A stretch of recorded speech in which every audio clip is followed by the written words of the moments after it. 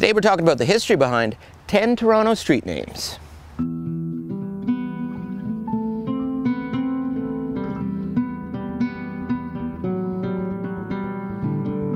Bloor Street. Bloor Street is named after this guy. Voted the friendliest man in Toronto 6 times in a row in the early 1800s. Well, just kidding. Scariest photo in the entire city archives.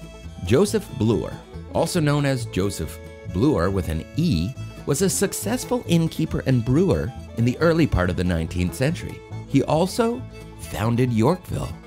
The street was named after him in the mid-1800s. Queen Street. It was actually called Lot Street for years before being renamed Queen Street in 1837.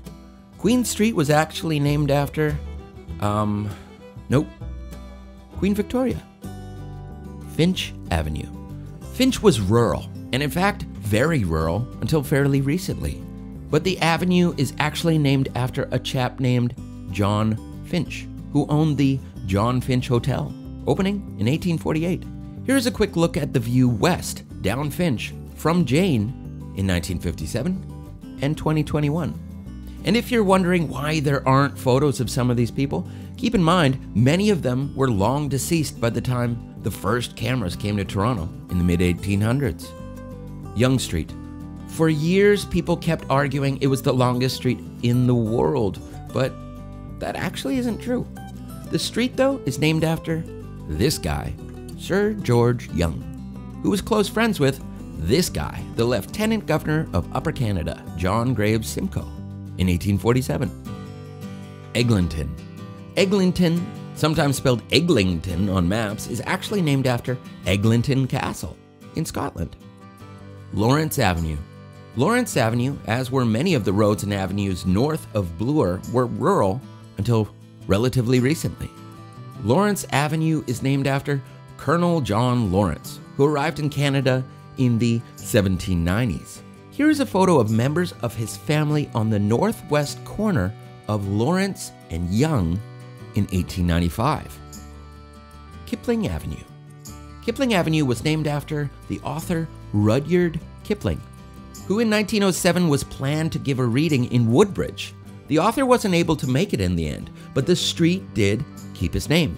Kipling, though, gave a fictional reading at the Toronto Reference Library in 1910 in season 16 of Murdoch Mysteries alongside fictional Toronto historian Robin Moss, played by Morgan Ross, aka, yeah, it's me. Spadina Avenue, it's pronounced Spadina by some, Spadina by others. The origins of the name is Ojibwe, Ishpadina, as you can see on this current street sign. Danforth Avenue. Danforth Avenue and road are named after an American contractor named Asa Danforth Jr., who, alongside his family, were instrumental in the construction of numerous streets across the city in the early 1800s. Bathurst Street. Bathurst Street is named after this chap, Henry Bathurst, the 3rd Earl of Bathurst, who played a large role in the immigration of British subjects heading to present-day Canada following the War of 1812. Bathurst never actually made it to Canada, though. Now, if you have suggestions about other Toronto streets, please leave them in the comments section below. I'm going to be doing future videos like this, and I will try to get to them.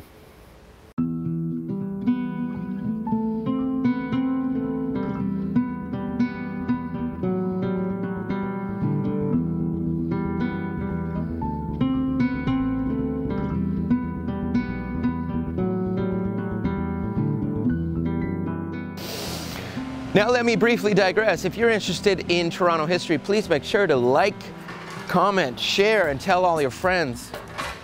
And there's a guy shoveling over there, and there's a leaf blower over there.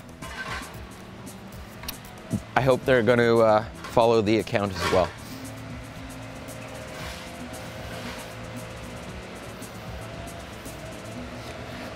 The sheer fact that there's a leaf blower and people shoveling and cars,